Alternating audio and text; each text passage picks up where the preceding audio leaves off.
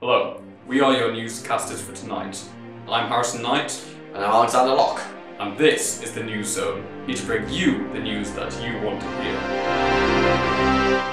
And for our first story tonight, Vladimir Putin continues his advance into Kazakhstan with numerous casualties. What do you think of this? Well, I think this is pretty terrible. We need to stop him. The Kazakh army is not as strong as people thought it was. Yes. Well, personally, I didn't think it was strong at all. Yeah, well, I don't think Putin was expecting this level of weakness, honestly, from the Kazakhs. But something needs to be done to stop this terrible invasion. Somebody help these Kazakhs.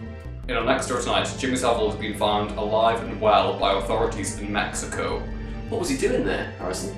Well, when asked, he said, "Alright, everyone, I'm doing pretty well, you know." He said it like that, apparently. I can't do his accent. Fair enough, well. In our next story tonight, the Taiwanese president, Xi Jinping, has denounced the acts of the Chinese government. This is risky territory. It's risky territory. As we know, Taiwan isn't as strong as the central Chinese government, but again, it's protected by the American fleet. So whether Xi Jinping will get away with this or not is still to be seen.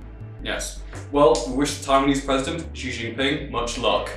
And for our next story, Easter has been banned in the American state of Wisconsin for promoting promiscuity. Any thoughts on this, Harrison?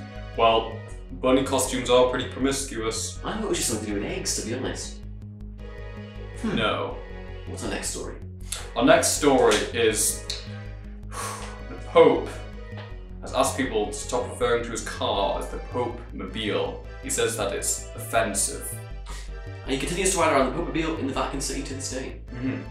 We are still going to refer to it as a Pope-mobile, not out of disrespect for the Pope. Because it's much funnier. It's too iconic. We are sorry. We do apologise for this. And for our next story, the French economy is in tatters and ruins. Yes! Let's go! Woo! Excellent.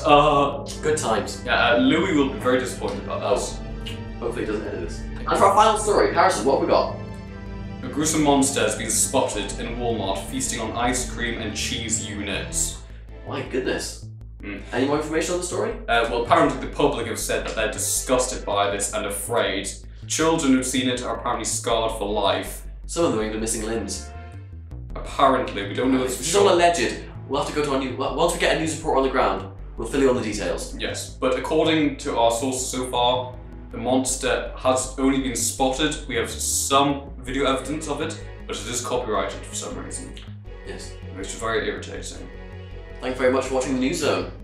Yes, I've been Harrison Knight. And I've been Alexander Locke. Thank you and goodbye. Goodbye.